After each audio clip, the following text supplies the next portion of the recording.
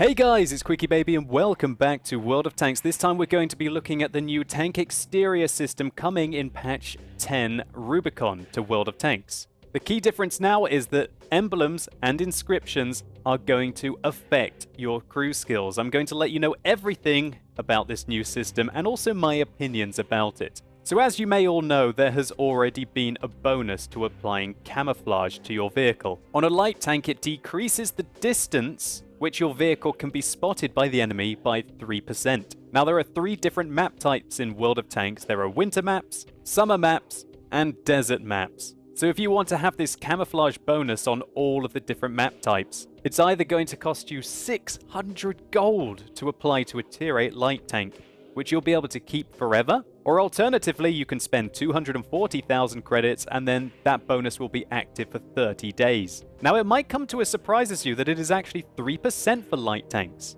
and not 5% as commonly believed. That's because back in patch 8.6, Wargaming changed it from being a flat 5% to all of the vehicles to 4% for tank destroyers, as we can see here for the FV215B183, 3% for your medium tanks, such as this Comet, and also for the light tanks, as we saw with the WZ132.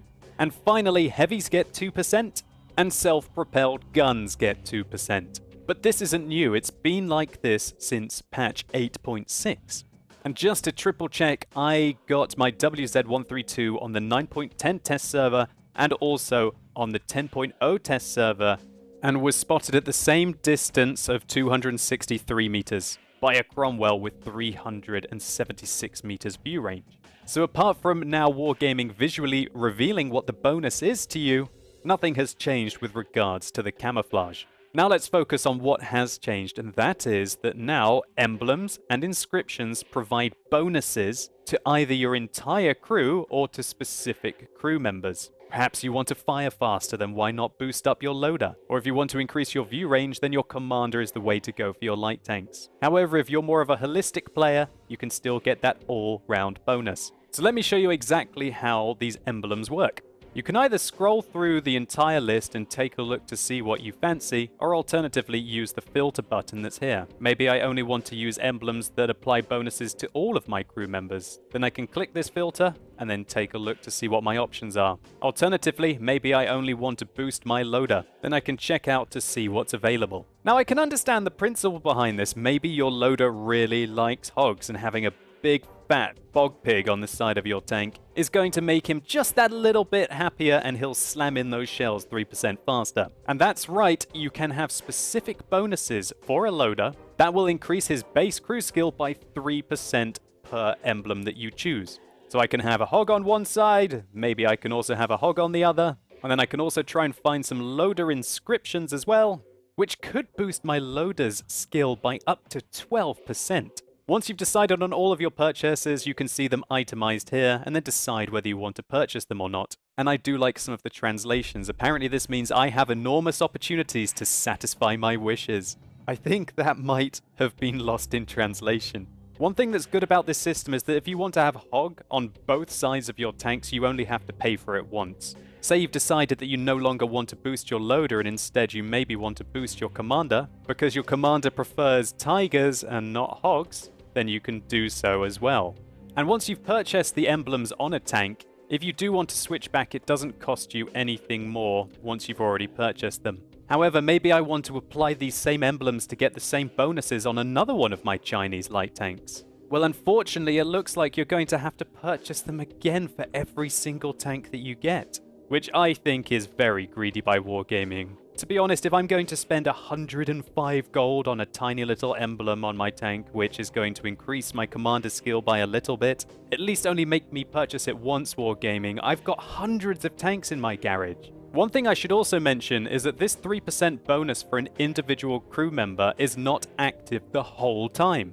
For example, the hog emblem is only active if your vehicle has less than 20% health, which is denoted by the asterisk when you're searching through the emblems. And for example, this tiger emblem, which boosts my commander's skill by 3%, is active for 20 seconds after you have critically hit an enemy vehicle. Well, that doesn't sound like a very good deal to me. But don't worry, if you're looking for bonuses that are active the whole time, There are 2% availables for individual crew members, or if you want to apply crew skill to all of your crew members, it's going to be a 1% flat bonus, as we can see here.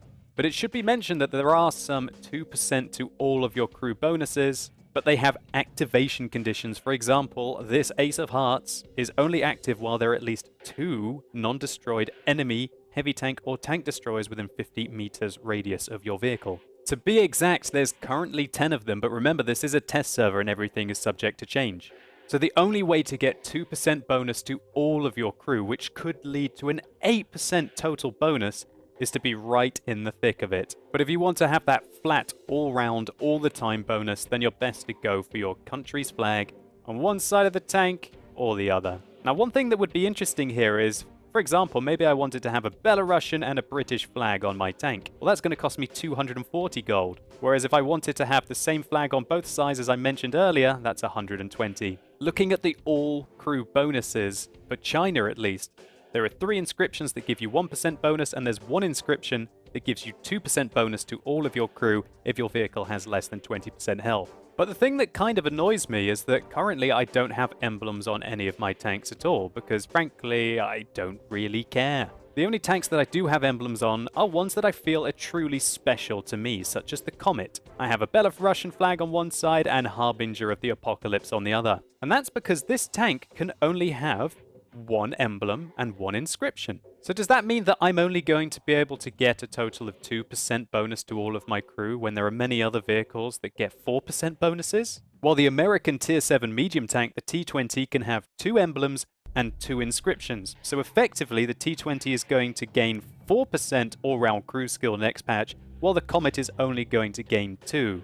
That doesn't sound very balanced. It gets even worse. Some tanks, such as the Rudy, can't actually have any emblems or inscriptions on. How is that fair, Wargaming? That's completely ridiculous. And also what's annoying is that my current emblems, for example, Harbinger of the Apocalypse, doesn't provide a flat bonus. It has a bonus on activation condition. For example, this one is active for 30 seconds after you have destroyed an enemy vehicle. Well, this annoys me for 2 reasons. One, the gold that I've spent isn't going to be what I want to do with it in the next patch. But you could argue that previously it was doing nothing, so if you use it in the next patch, nothing has changed. But the thing that really annoys me is effectively Wargaming are forcing me to change from an emblem which I enjoyed having to a different one if I want to get a different bonus. And of course, let's not forget about the price tag of having a new emblem on your tank, which brings me really to my final point here. Let's use the Centurion Action 10 as an example. And because I think the best bonuses will be active the whole of the time, but I'm not feeling very patriotic, I'm going to put a 3-9 on the side of my tank. I don't even know what the hell that means, but I'm going to put it on it anyway because I want to be competitive and have the bonus crew skill. And I don't even know, what am I going to put on my tank for emblems? Alright, I'll put Brothers in Arms on both sides because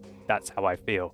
So this is the most economical way to get the new bonuses. It's going to cost me 300 gold to be able to get the extra 4% crew skills. And that's with having the same emblem and inscription on both sides of my tank, because I'm cheaping out and I don't want to have to pay the 600 gold it would cost me per tank if I wanted to actually use different emblems and inscriptions on either side. And this is what really grinds my gears about this, that let's be honest, 4% crew skill is gigantic. There's already a couple of things in the game which give you nearly 4% crew skill. Oh, what's this? Improved Ventilation Class 2, which applies 5% plus crew skill to all of your crew members. So what effectively that Wargaming is saying now is that having emblems and inscriptions on your tank is the equivalent of having an extra equipment slot, or at least 80% of an extra equipment slot. Or alternatively, the other way to get crew skill is to have Brothers in Arms, which gives a 5% bonus to all of your crew members if you have the perk on every single one of them. Now, I don't think anyone really has a problem with Brothers in Arms, because it's permanent, and it doesn't cost you anything. It doesn't cost you credits, it doesn't cost you gold. It's a perk that's given to you for time invested by playing that tank. And while it does mean that more experienced players have an advantage over their opponents, I do feel like they've earned it with Brothers in Arms. And with regards to having ventilation on your tank, well, if you buy it when it's on sale, even on tier 10 tanks, that's a one-off purchase of 250 to 300,000 credits. So I guess the next argument should be, well, these emblems and inscriptions are available for credits too, right? Well, yes, they are. You can buy them for credits. However, it costs you 60,000 credits per month, per inscription, and per emblem. And one thing that's interesting about purchasing it by credits, that if you own it for a month, you still have to pay double anyway. It's not like the gold, where if you unlock an emblem or an inscription for gold, you can use it on the other side for free. You still have to pay double if you want to have the emblem on both sides of your tanks when you do it for credits for the rental period. And so let's do a test. Let's put emblems and inscriptions and camouflage for credits on every single side of my tank and see how much it's going to cost me. It's going to cost me over 500,000 credits. To be exact, 540,000 credits to rent a bonus for a month. And this is going to make my crew 4% better and make my vehicle 3% more sneaky. And then after a month, I lose that bonus. And just let me put my face cam back on for this. Wargaming, I think you are having a laugh with this system. To force people to pay over 500,000 credits every single month on each one of their tier 10 tanks just so they can play as competitively as somebody who invests gold into the game is absolutely ridiculous. At the very least, Wargaming, you need to change this system so there is no rental period. If I'm paying 500,000 credits for one of my tanks to get these bonuses, I should keep them forever. No rental period. And if you were to make that change, I think this would be okay. Because what it means is that you're getting a 4% crew bonus and 3% concealment bonus for roughly the same price as an equipment slot. And that would be so much better than what you're trying to force upon people with this rental period.